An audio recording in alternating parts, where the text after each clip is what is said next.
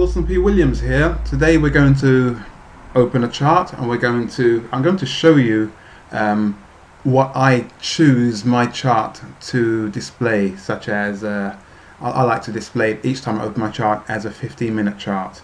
Okay, so let's go. We are here, Capital Spreads. If you've been following a series of videos, we'll be starting from here at all times. We have these three markets here.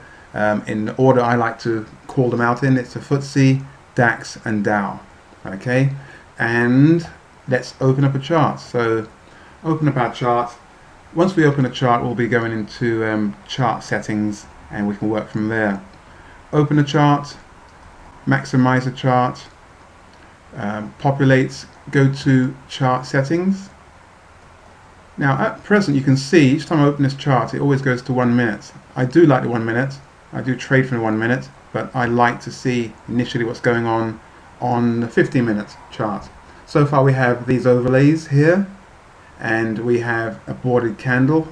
Once again, let me do this for you. Let's open this up so you can see what we got so far. There we are, open up.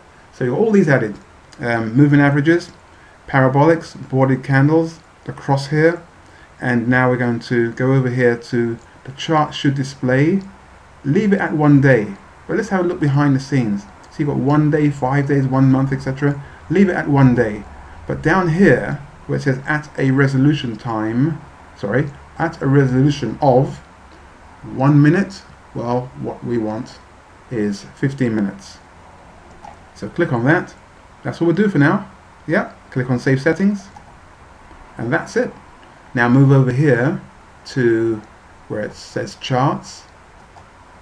Now what should happen next time we close this chart and open it? It should go to 15 minutes. But let's test it, shall we? Let's close this chart like that. Let's now reopen it and see what happens. As if by magic, when the chart opens, we should have 15 minutes. Here we are. Yeah, 15 minutes. Great. Right. That's it for now. Thanks.